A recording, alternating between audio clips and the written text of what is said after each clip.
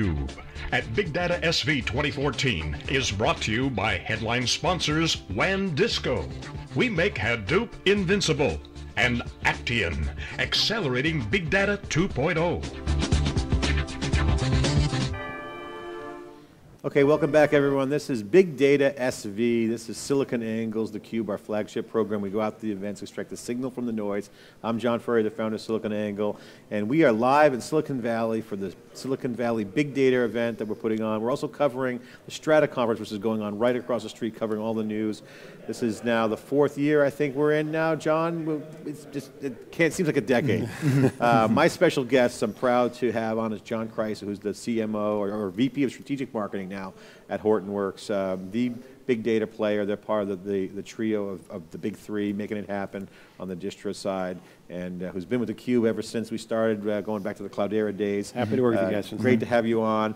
And our guest is Eron Kelly, who's the General Manager of the SQL Server Product Marketing Group from Microsoft, which has been in the news. Big spring in the step there, great leadership change there. Gates is coming back. They got the founders still around, and the company's pumped up. We've covered that extensively on SiliconANGLE. Welcome to theCUBE. Great, thanks a lot, John. Thanks, John. So Microsoft's got a spring in their step. Obviously, that's been the buzz on the tech business. Huge change. Great breath of fresh air and relief. New CEO who's got his act together. He knows what's going on. You guys have been doing great work. So we were going to talk about big data. So talk about your role with Hortonworks and big data. What's new? Tell us what's happening and some of the things, and we'll get into some of the announcements coming down the pike. Yeah, sure. So really, the partnership with Hortonworks goes back about 18 months, and it's been a great partnership where Hortonworks has really helped us focus on Hadoop as a great distribution and a great platform for many of our big data solutions.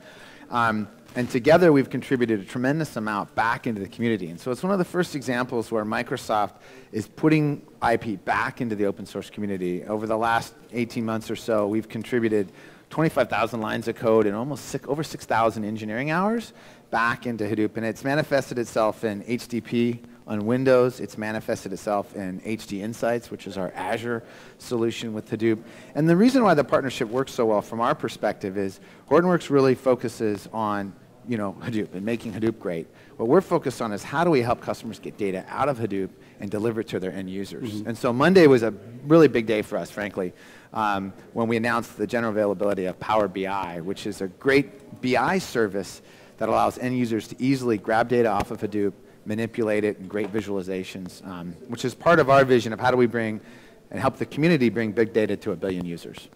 Well, one of the things that you mentioned the open source that give Microsoft a lot of props is obviously big developer focus, big innovation focus. Always, you guys own the enterprise. Your earnings were fantastic, but at the Open Compute Summit just 2 weeks ago, we were there live with theCUBE. Microsoft announced huge donation of IP and server specifications in the cloud. Yeah. So this is the trend. This is not a one-off thing. We're seeing Microsoft getting that DNA. Is that you feel the same way? Is that true? Is that a true statement? No, it's definitely part of the strategy. In fact, tomorrow we're kind of doing this early, but tomorrow we're going to announce some new contributions to the open source community. For one, we're going to announce the availability of Hadoop 2.2 in Windows Azure as part of HD Insight. We're going to have a new preview of that service, so it's a great way of getting a platform as a service version of Hadoop. Hadoop 2.2 supports Yarn and some of the new initiatives there. And then just to get technical, just be specific on the announcement. So you're announcing tomorrow 2.2 for Azure? For Azure, yes. Azure, okay. Yeah, and so that was in partnership with Hortonworks bringing that to market. What we're also going to announce is Stinger Phase 2, which is a great example of where Microsoft's taking our IP and pushing it back into the open source community. And so what Stinger Phase 2 does is it basically, we went into our data warehousing technology that's part of SQL Server today and pulled out some of the query optimization engine work and some of the compression technology and are now making that available. And John and the Hortonworks team have been testing Stinger Phase 2 in their labs, and they're seeing 40x performance improvements around query with Hive. Yeah. It's pretty staggering. What are some of the implications of that announcement? So platform as a service is really a hot contested area in the cloud. That's going to be kind of a middle layer battleground, if you will. And some people are going to take more of a proprietary approach and saying, the bigger legacy vendors, but with open source. What is the angle there? Because there's pressure, right, from both sides. I want to have some differentiation. I want some openness for innovation. Can you talk more about kind of what's that going to enable? Yeah, well, so the way we look at it, and again, this is very consistent with how we've been working with Hortonworks, is we're very focused on Hadoop as 100% Apache. And all of the innovation that we build, we want to put back into the community so that it's consistent. What Azure represents is the ability to consume that as a platform service. So you don't have to worry about patching and maintenance. You just turn it on and it works. And then you can focus on the higher level elements of building your applications or doing your analysis. And so this whole notion of a few clicks and I have a Hadoop cluster running, that's the value of Windows Azure, and that's the value of HD Insight.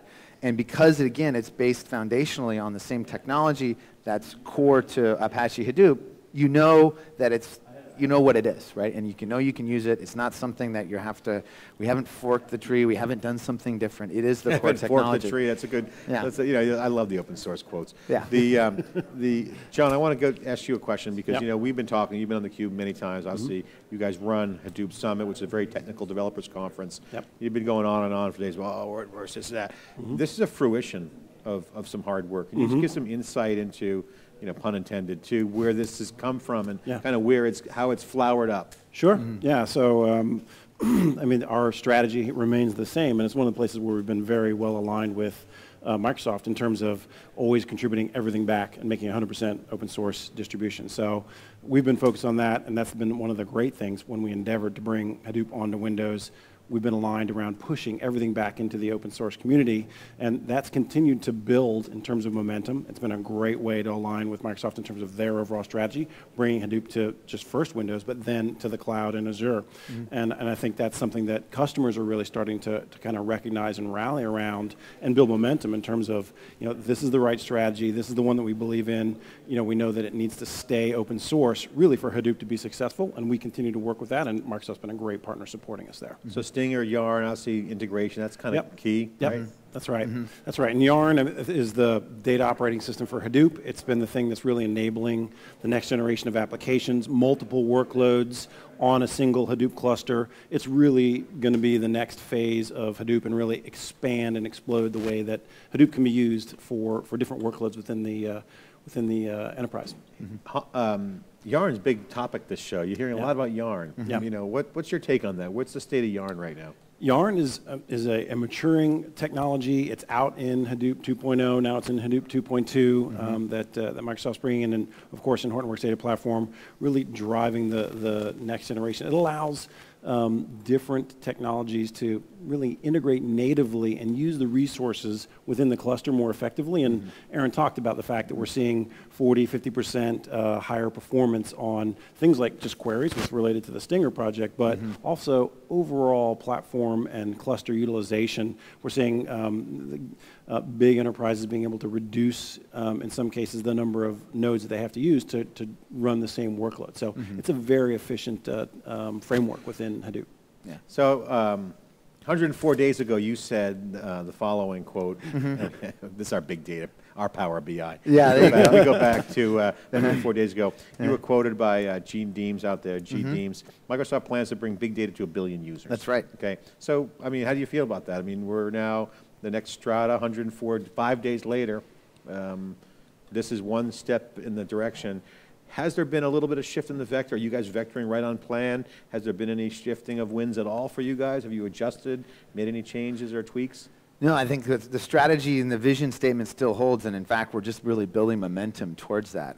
With the release of Power BI on Monday, it does make it really, really easy for any user to get access to data on Hadoop and start to do analysis. We've got great customer examples now of customers that are doing just that. The city of Barcelona is one of my favorites, where they're collecting Twitter sentiment and they're measuring and connecting and correlating their Twitter sentiment for citizens based on festivals.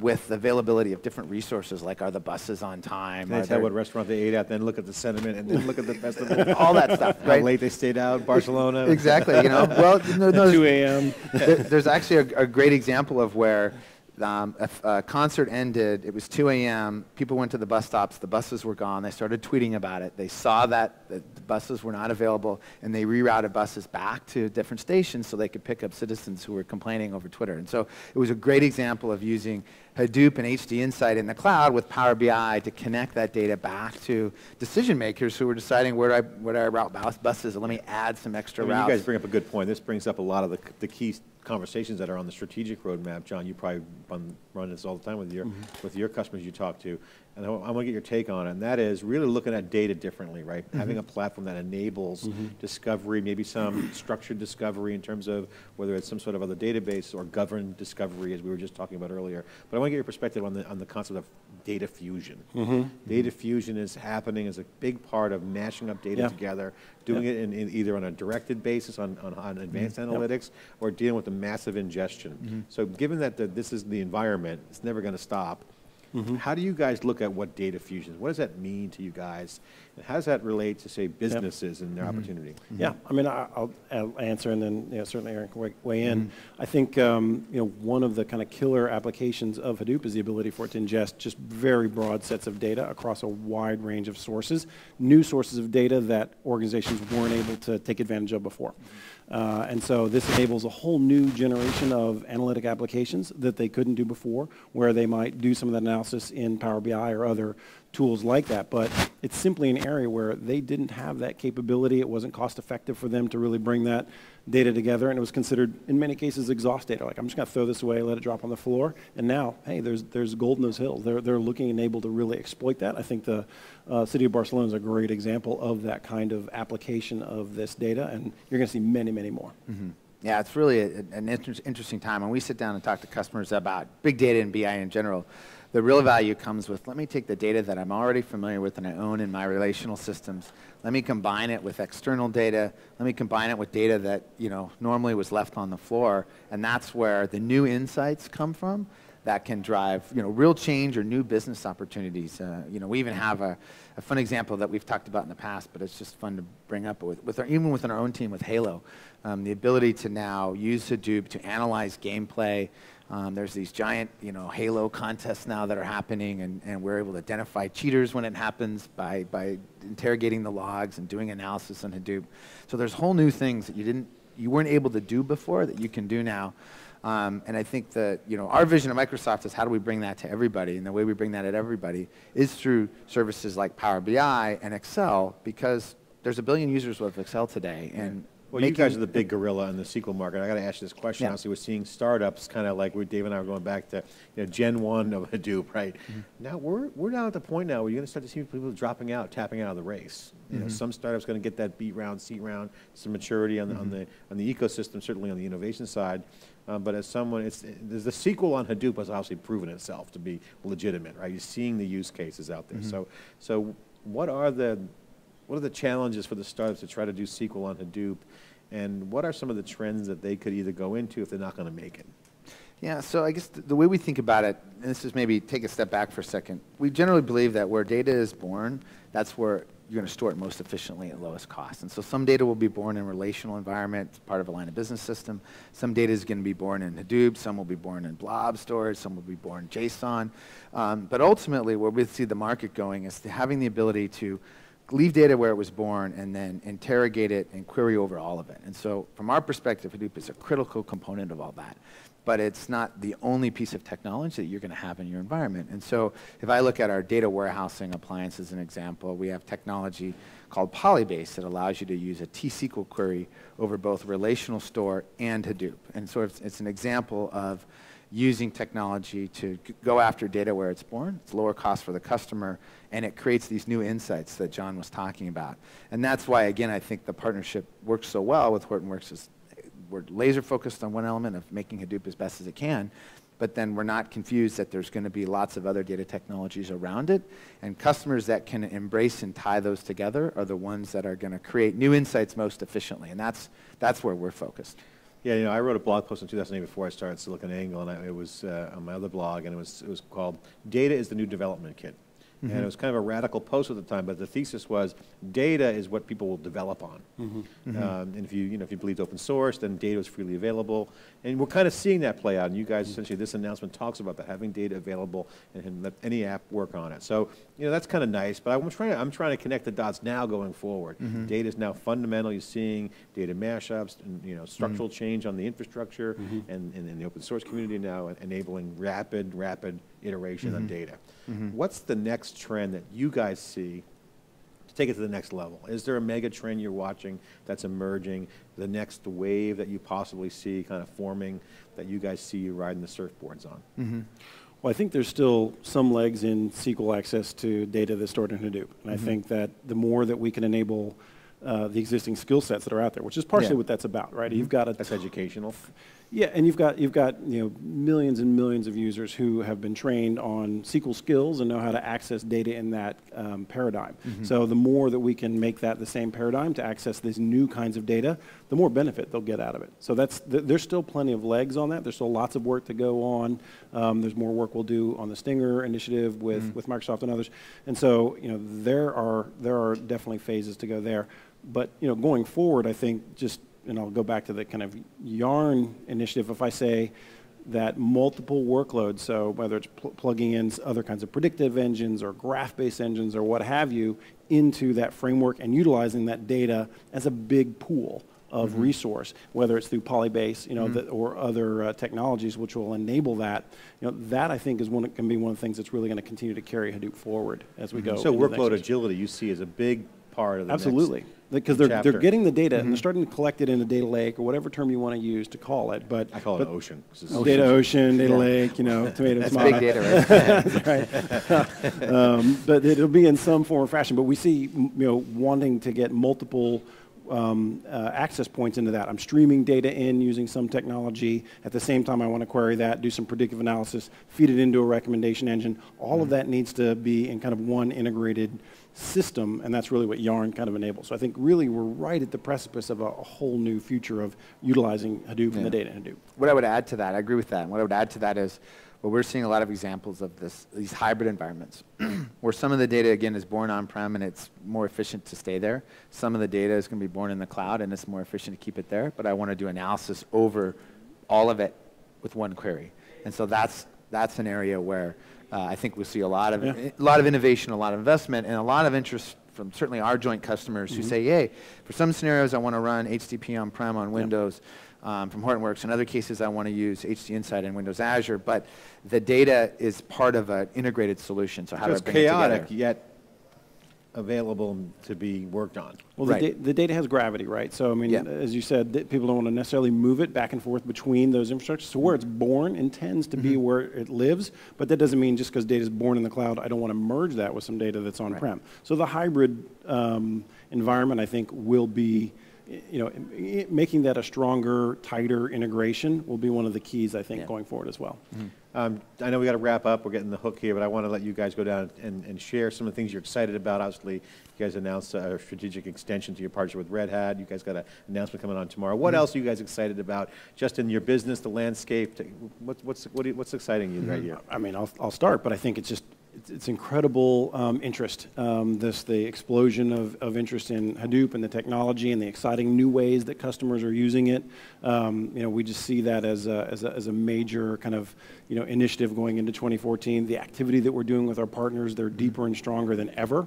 It's such a core part of our strategy that we're super excited about the potential that we have with them out there. So 2014 is going to be a fantastic year for us and for our partners. Yeah, just echoing in that, 2014 is really looks good in the sense that not only is the market hot, but customers are really getting very, very interested in putting this technology to work. I mean, we had one guest say there's not a lot of budget being allocated at this show. First time at Strata they've seen budget being allocated here at BigDataSV. Yeah, no, the budgets, when I talk to our salespeople, the momentum we have right now in the SQL Server business is phenomenal. The momentum we have on new services like Power BI and Azure is just phenomenal. And 2014 is going to be an amazing year because customers have dollars now, they have interest, and they're starting to see, how do I use this technology to derive real business value? And that's great for everyone in the ecosystem.